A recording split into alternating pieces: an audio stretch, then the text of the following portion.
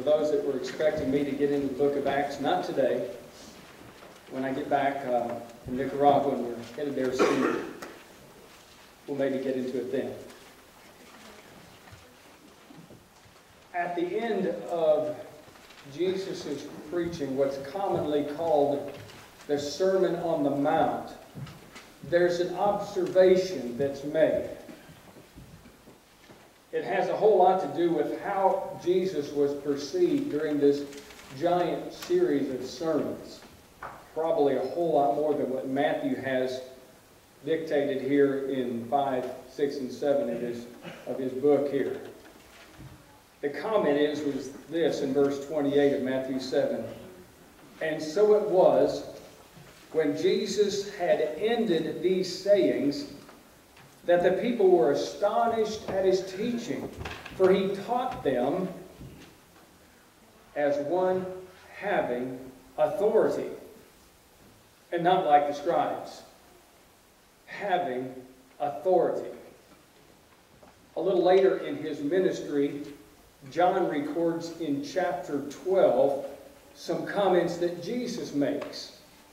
Verse 49, he says, "For I have not spoken on my own authority, but the Father who sent me gave me a command, what I should say and what I should speak. And I know that his command is everlasting life, and therefore whatever I speak, just as the Father has told me, so I speak." Interesting things. Now back to Matthew 28. And this is where we'll plant our time in this lesson here. On this occasion, in Matthew 28, in verses 18, 19, and 20, these are some of the last words that Jesus speaks. I know that Acts chapter 1 will make some comments about this, but I perceive that maybe there's an overlap of time there, even though our books don't overlap particularly. And this could be the last thing he's telling his apostles. Matthew 28, verse 18. Jesus came and spoke to them, saying, wait a minute, before we read this, let's think about this moment. He's talking to his apostles after he has spent 3 years approximately, three and a half years with them. They have left absolutely everything they own to follow him. Some of them were married.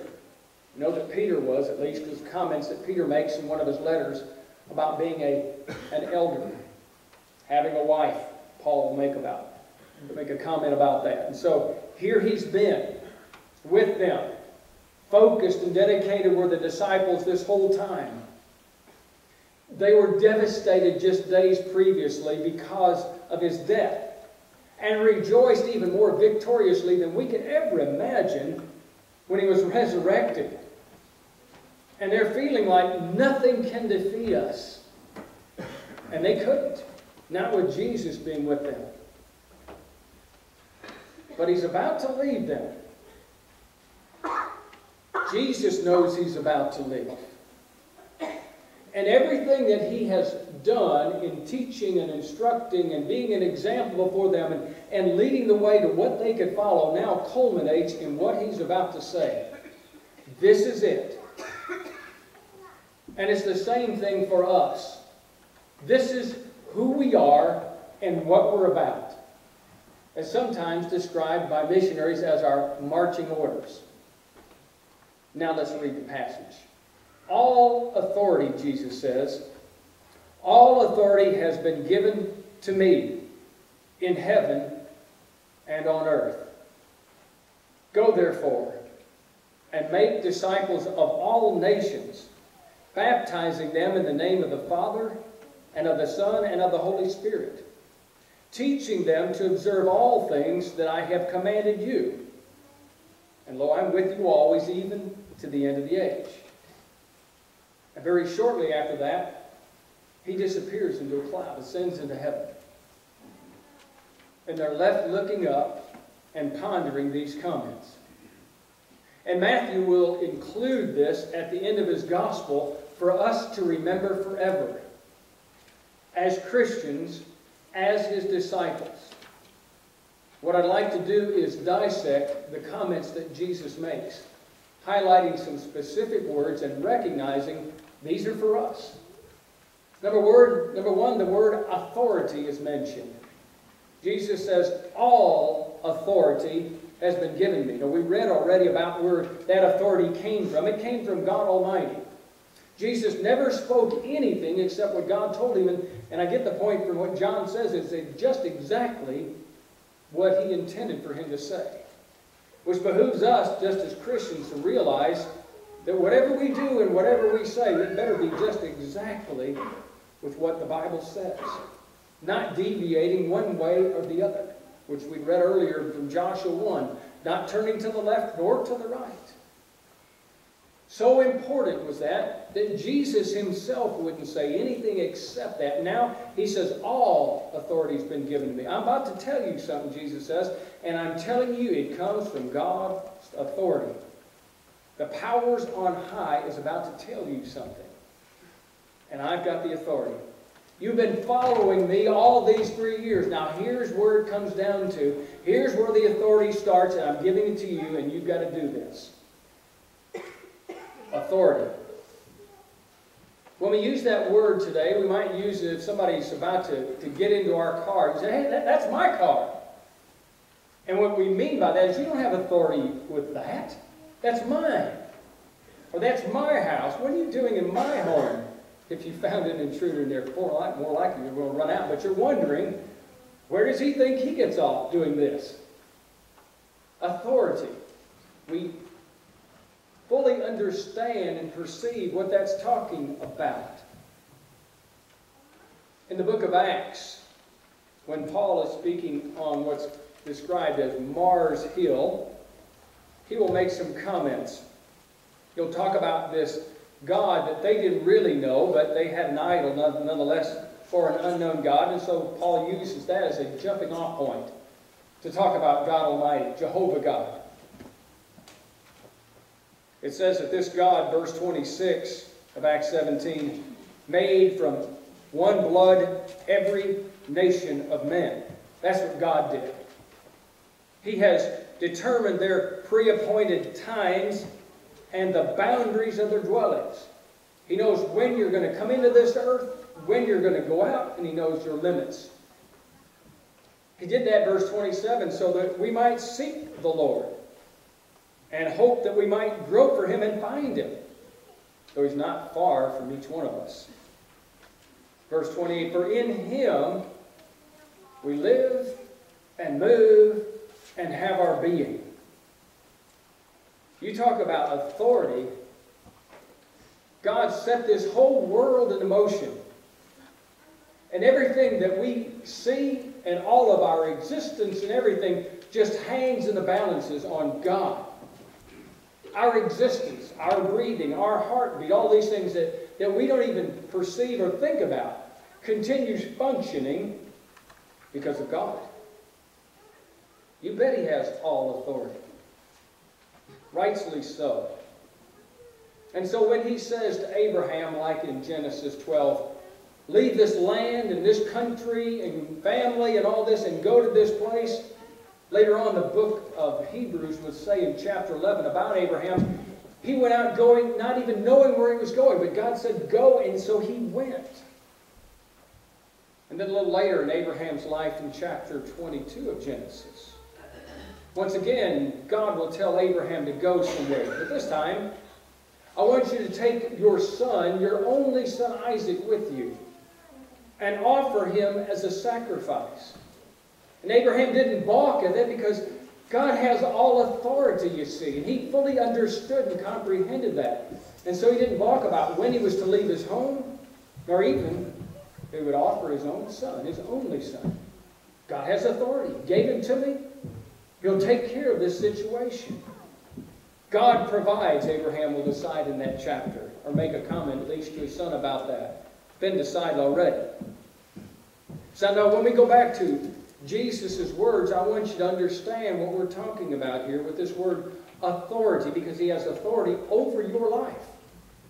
Doesn't matter how young you are, how old you are, how smart you are, how basic you are, or whatever it is. God's smarter, stronger, more powerful, always has been and always will be. And he holds the world in its balances, and you and I included in that. All authority. Now back to the words of Jesus in Matthew 28. Number one was authority. Second word is go. He still commands to go. I'm not sure just exactly what the looks were on these apostles' faces. With Jesus, everything seemed to be pretty good. But now he says, go into all the world. I want you to go teach the gospel to all nations. We've got more than 12 in here this morning. Could you imagine feeling responsible for getting the gospel, ourselves, just us, to every nation? All nations. These 12 didn't feel nearly probably as adequate doctrinally as we might feel for having had the opportunity, us, to have studied completely God's will written in the New Testament. But they do have the edge, yes, by having been with Jesus for 3 years, day in and day out, for the most part. And so they grasped that, what Jesus can do, and had been out on a few limited trips themselves by Jesus' command. But now this is a new one. This is the whole thing. This is the whole ball of wax. And when he disappears, they're standing there looking, thinking, the whole world? I'm telling you, I've got authority. The whole world. Go. The command is still there. Just like it was for Abraham. I want you to go and lead. Or to Moses, I want you to go and talk to Pharaoh. Or to Joshua later, you've got to go in the promised land. He keeps on sending people, and we are a part of that product. The authority's there. Central is a sending congregation. And a going congregation. Just for those that are visiting, I want you to raise your hands if you have left from Central or from the Student Center, that's part of our involvement here, and gone to a foreign field. Raise your hands. Just look around here. I want you to see how many people have gone on the mission fields. It's amazing. It's a sending congregation and a going congregation. I want you to understand that we have to hold fast to that principle. That's something that is involved in what we do. Now, it's not the only thing, because we read the rest of it and there's some other things involved. But why do we do that? Well, we could look over in the book of Romans and we could see what's mentioned in chapter 10.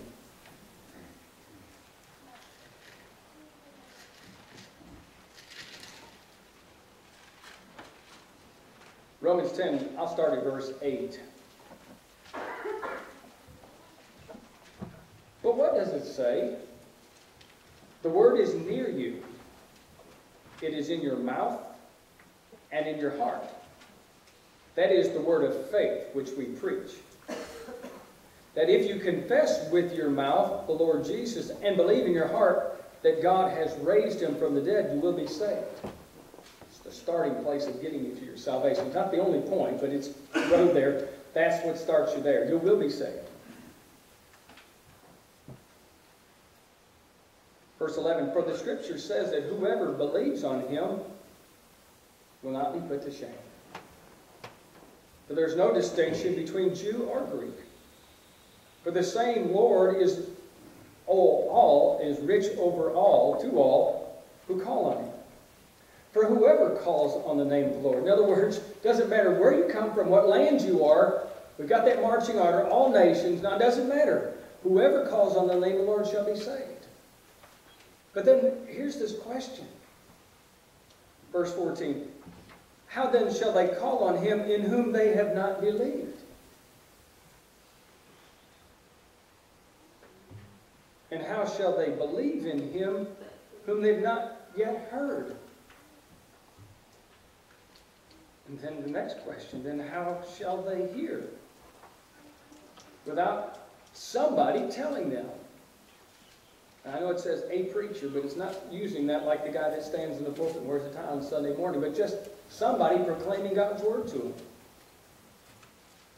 And how shall they preach unless they be sent? That's why we keep doing this. Because somebody's got to hear in order to believe, in order to choose Jesus. So we keep doing that. I like the comments in the book of Joshua, chapter 14, the Old Testament. We read chapter 1 at the beginning of services here, but let's go back and look at chapter 14 for just a moment. The land was beginning to be divided up among the 12 tribes. They were getting ready to really launch out. All these tribes that have been marching around for 40 years in the wilderness are now getting to go into this promised land. And in that bunch are 2 old-timers. And the rest of them are young. The 2 old-timers that 40 years earlier were part of the group of spies that believed and wanted to go, first of all, in the promised land, when the other 10 didn't want to, and they dissuaded the people, and they decided they couldn't make it, and they didn't go. And one by one, all of those old-timers died off, except for Joshua and Caleb, who God said they would be preserved and they would cross into that land. And now Joshua is left as the commander after Moses has died, and Caleb, his co-buddy, right along with him. And we pick up then in verse 6. Then the children of Judah came to Joshua at Gilgal, and Caleb, the son of Jephunneh the Kenizzite, said to him, "You know the word that the Lord had said to Moses, the man of God, concerning you and me in Kadesh Barnea.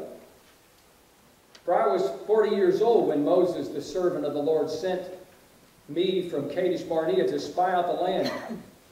And I brought back a word to him that was in my heart. Nevertheless, my brother who went up with me made the heart of the people melt. But I wholly followed the Lord God. So Moses swore on that day, saying, Surely the land where your foot has trodden shall be your inheritance, and your children's forever, because you have wholly followed the Lord my God. And now behold, the Lord has kept me alive, as he said, these 45 years. He's not 45, it's 45 more from when he was 40. Okay, so he is what? 85. Ever since the Lord spoke this word to Moses while I was in Israel, wandered in the wilderness, and now here I am this day, 85 years old.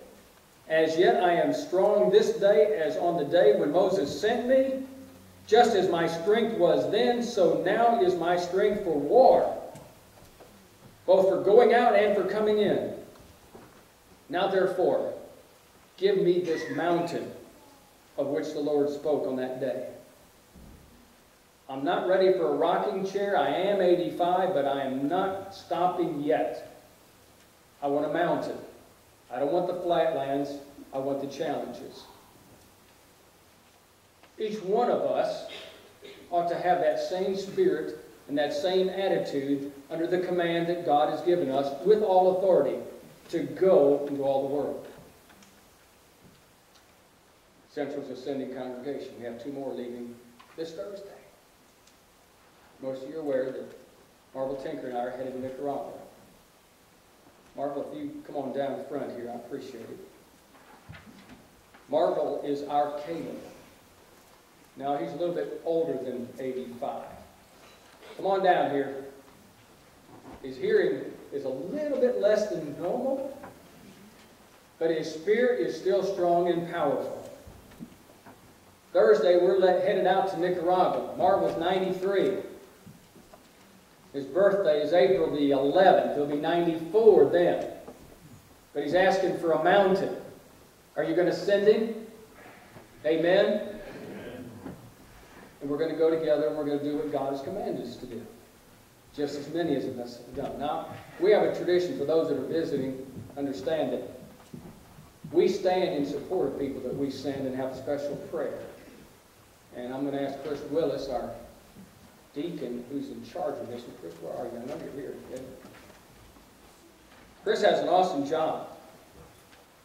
I'm not talking about where he works at Chat State. I'm talking about what he does as a deacon here at Central.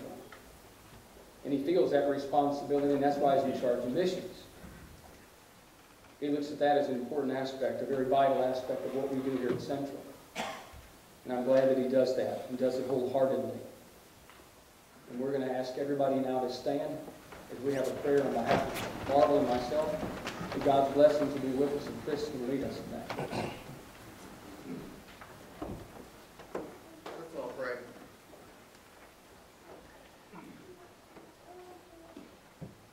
Our Father, we hold up before you now these two men who we love and appreciate, and we believe that you do too, Father, for all the work they do in your kingdom. Father, we ask that as they prepare for this trip that you'll be with Brother David.